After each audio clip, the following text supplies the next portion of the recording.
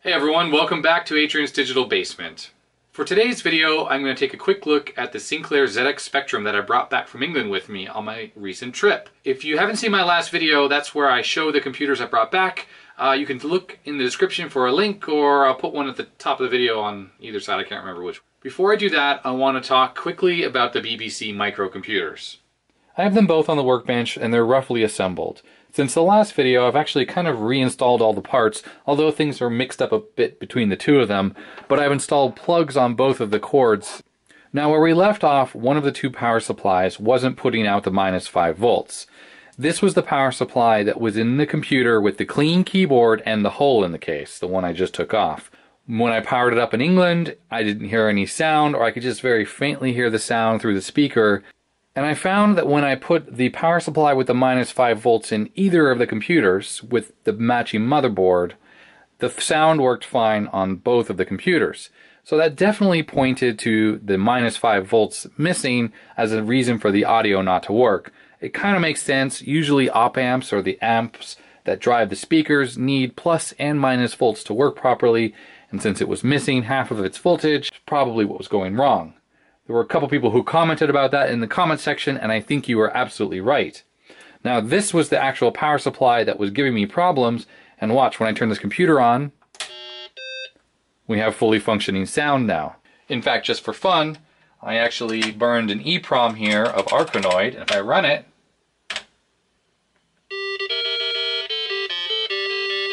we have totally working sound and working everything else as well. Now you might be asking, what did I do to fix the -5 volts? And I wish I could tell you, because I actually didn't do anything. I had the power supply out and I was probing around testing for why I wasn't getting -5 volts. Looking at the schematics for this power supply showed that the -5 volts actually comes right off of the transformer. It has a center tap for ground and a +5 on one side and a -5 on the other. And it comes out of that, goes through an inductor and just a couple passives, and that gives you the -5.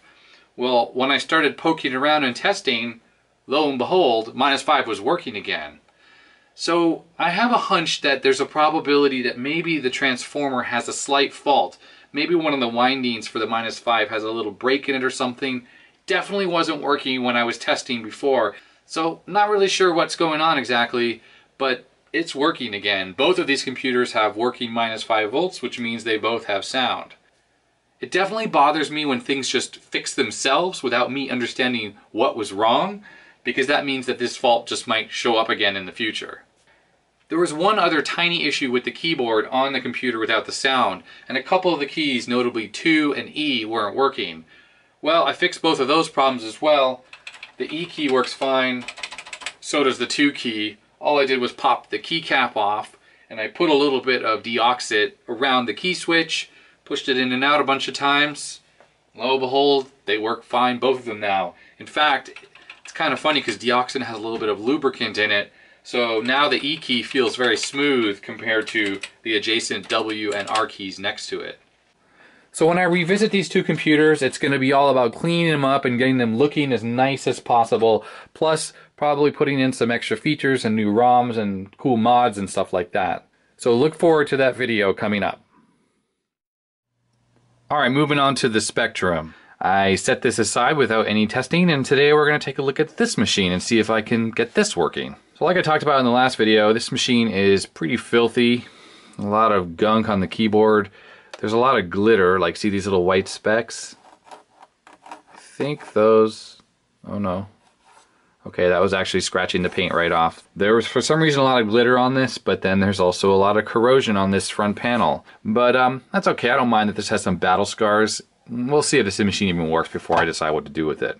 So unlike the BBC Micro, which was rather expensive and pretty much found commonly in schools, the ZX Spectrum was a very popular home computer in the UK. Had this rather crappy rubber keyboard, at least the early versions like this did. I think the later revisions had actual hard keys that maybe were a little better to type on. Well, this was built down to a cost, and because of that, it's lacking a lot of ports. We have a 9-volt DC input, we have an edge connector here, expansion port basically, microphone, earphone, and a TV output. And I'm pretty sure when it says mic and ear, this is specifically to hook up a cassette drive, or you could use your smartphone these days, but this would be a cassette drive to load and save your programs. TV is an RF output, which I won't be able to use here, but there's a simple mod that will change this over to composite, which I will have to do. And then yes, it's a regular DC, and that is it. So if you wanted to, say, connect a joystick, you need to use an expansion module that would plug in the back. I think Sinclair sold that for something like 20 pounds back in the day, and it'd give you 2 ports plus a cartridge port. There were a certain amount of games released on cartridge. So let's crack this open. I just need to take these screws off, I think. The screws have a little bit of corrosion on them, a little rust. So maybe it was just stored in a damp UK basement, or perhaps in someone's attic. All right, so there we go. Gotta unplug the keyboard here. Look at those keyboard connectors. It looks like they should just pull out. There we go. All right. So these appear to be in okay shape. I would imagine that these are common failure points. There's a memory under there that this keypad touches. It would be like a remote control or a calculator. So those ribbon cables probably can fail. So there's the ZX Spectrum. Wow, look at that. Quite a cool integrated unit. Issue 2. Someone commented on my last video when they saw me taking this apart, where they thought that this would be an issue 2. There's a red sticker that's just lying there. And they were absolutely correct. They said the later issues were more reliable. So I thought I read that these came in 2 different RAM sizes, 16K and 48K. And looking at this board, these appear to be RAM chips, and so do these. These are 4116, so these are 16K. These 8 chips total 16K. And these chips, maybe they appear to be 32K chips, so 8K for 32. I actually don't think I was actually aware that this type of chip existed. So nonetheless, I think this might be the 48K machine, which is good, because that's exactly what I was hoping it would be. But I gotta say, I was concerned based on the exterior appearance that this thing was gonna be rough on the inside with corrosion and whatnot. But look at how shiny the RF modulator is and heatsink. There's really no dirt or dust in here. And this is looking really good. So this is an issue 2 board, and the ULA is a 5C112E-3. It has what is known as the Spider mod. That's the TR6 mod. It goes between 2 pins on the CPU and 1 of the pins on the ULA. It was to fix some kind of timing issue. I'm not too sure about if these machines were sold with 48K or they all were 16K and people added the memory afterwards. But looking at these chips here, they're from '83 and they seem to match the date codes on most of the other chips on this board. So it was either upgraded immediately upon purchase or this was manufactured as a 48K board. Looking at the back here, I would definitely say that these chips were not hand soldered, so this was probably manufactured this way. People can correct me in the comments if you know more about the configurations of these machines when they were made. So the RF modulator has basically a 5 volts and the video input wires. The one on the left is video input. And essentially the mod just involves removing the resistor that's connected to the RCA jack here and cutting this wire and running it through this hole and connecting it to that right there.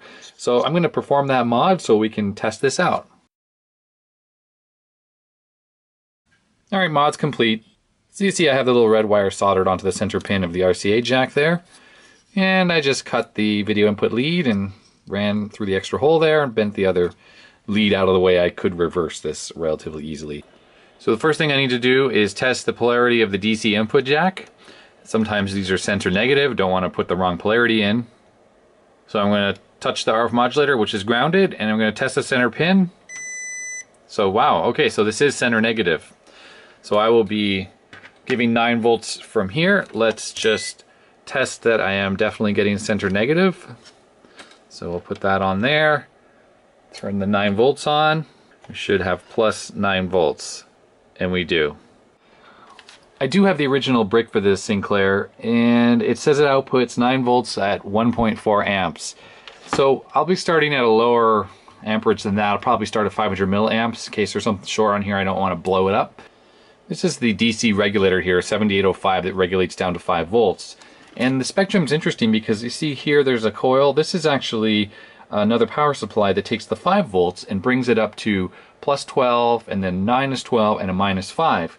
The reason for that is the 16K RAM chips right here actually use plus 5, plus 12, and minus 5 to work. So this little power supply actually makes that happen.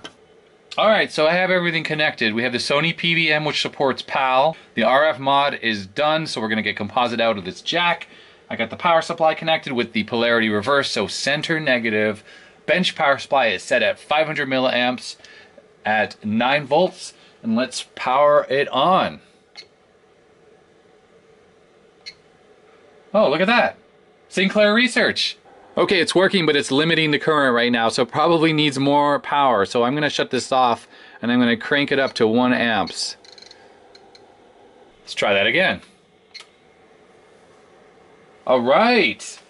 So we were getting black and white before, but now the monitor says PAL, and I see a little bit of color here. The undervoltage was causing an issue. Since this is really not showing up well on the camera due to the 50 Hertz, let's switch over to the LCD using my HDMI converter. Well, this is annoying. Look at the output one hooked up to my HDMI converter box. It basically shows up as CCAM. Very odd. Well, since my converter box is not working properly with the Sinclair, I'm just going to show you on this monitor here running the camera at 50 Hertz. So you can see booted up, it looks pretty good. Let me power cycle the machine again. So we get the boot screen and then the Sinclair research. So looks pretty good. Okay, I just typed that program. It literally took me 5 minutes to do. Let's run it. Run. Shift R. Or just... Alright, well, it's working. Oh boy. I honestly can't imagine programming anything on this thing. But I guess you get used to it. I mean, it has a lot of shortcuts, things like that.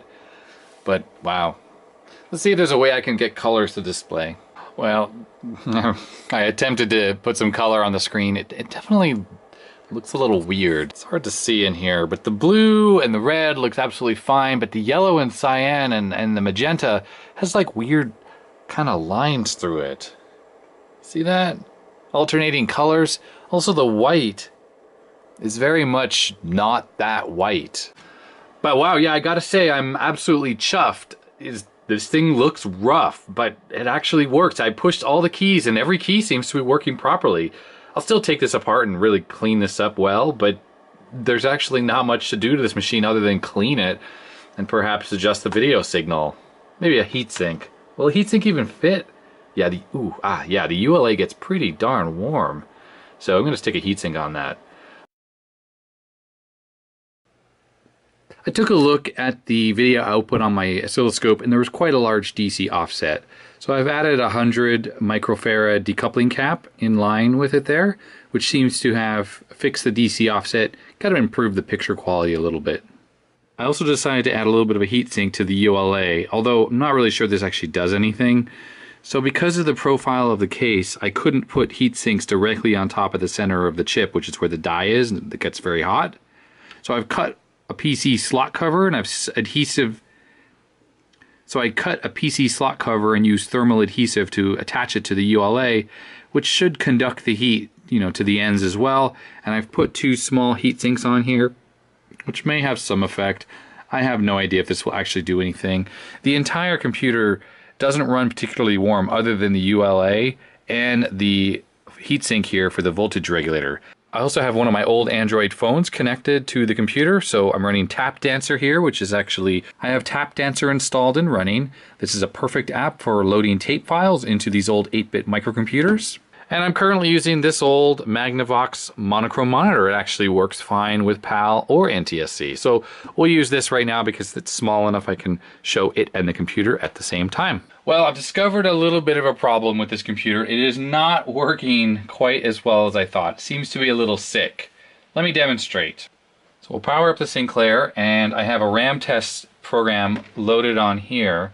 We're going to load this into memory.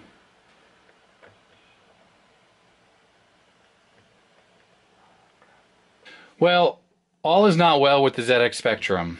I was about to show you that using my phone, the computer was having some issues loading games. If I loaded very old, basic 16K programs, they generally seem to work. I'd occasionally get maybe a random character, a little corruption, the computer might freeze. But if I try to load anything that was 48K required, it would usually say out of memory, or it would load and then the computer would crash. So I found a RAM test tape program and I loaded that up and tested it.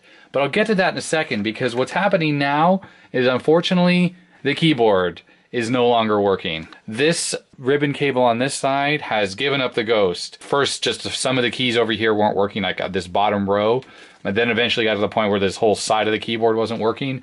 Obviously, I can't load any programs when that's the case. You see save up here because I pushed S and that gave me save, but typing just got worse and worse. So with the keyboard not working, I can't show you what it was doing on camera, but I do have some photographs I took with my smartphone, which I'll show here. So what was happening is, when I loaded the RAM test, almost always the initial 16K RAM test worked fine. But when I tested the upper 32K, it would always have errors, and it would either show all 8 chips as bad or 5 chips as bad. Occasionally I'd have graphical corruption while I was testing. It just was all over the place. And in fact, just earlier before I started recording, I ran it through one test cycle.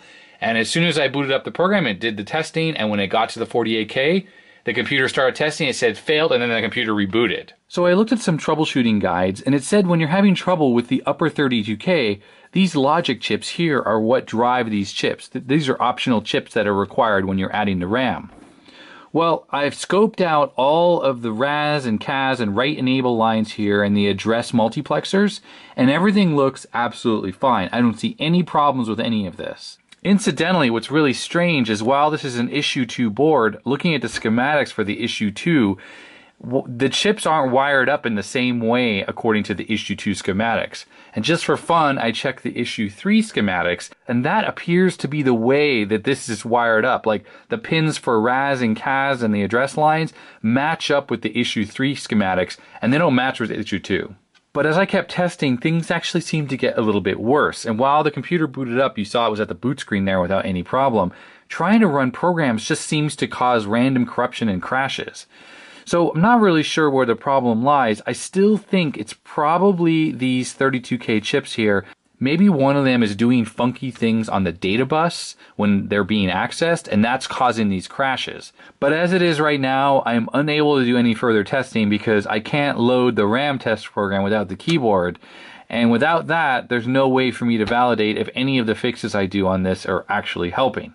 People have definitely commented that there are replacement membranes for the keyboard, and I assume that means that these get replaced with it as well. So where I'm at with this computer right now is that I don't really know what to do. It could easily become a money pit. I could just start replacing parts and hopefully get this thing working, but part of me says that might not be worth it. It will be time consuming to get the parts for this thing to try to repair it, and it's just not in nice shape anyway. So is it even worth it for me to try to fix this, or should I just cut my losses and try to find another ZX Spectrum that actually works? Anyway, if you have some tips and suggestions to give me, I'd love to see those in the comment section below. I read every comment, and you can subscribe more videos, and thanks for watching my videos. I appreciate it. Bye.